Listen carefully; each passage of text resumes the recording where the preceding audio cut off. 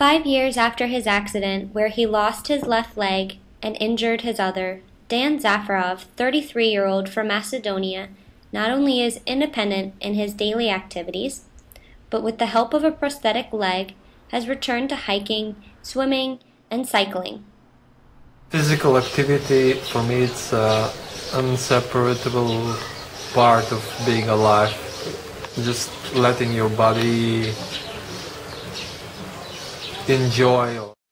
When I stay in the computer or working in front of the computer for all day, that's not me. Then I get crazy.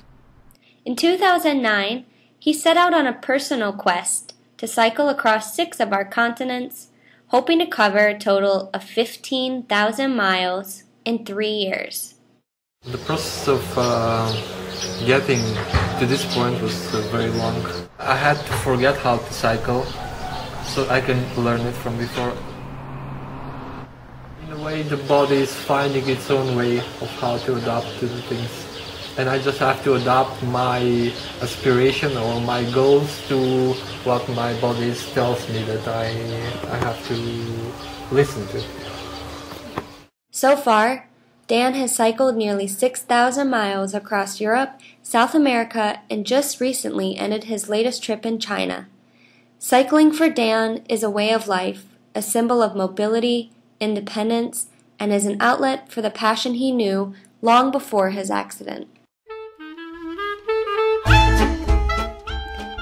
What started as a personal journey turned into public motivation, and on his next trip, Dan will raise funds for Camp Stars on Earth, a place for teenagers with physical disabilities in Macedonia to play sports and promote active lifestyles. The next goal for Dan is to cycle the U.S., from New York to San Francisco this fall. It should be around 5,000 kilometers. That's what, more than 3,000 miles in 2 months. And will that be enough?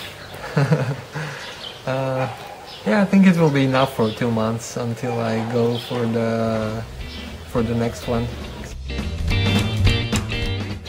I think for many people there is like one limit of tolerance to these negative experiences, and many people decide not to cross that limit.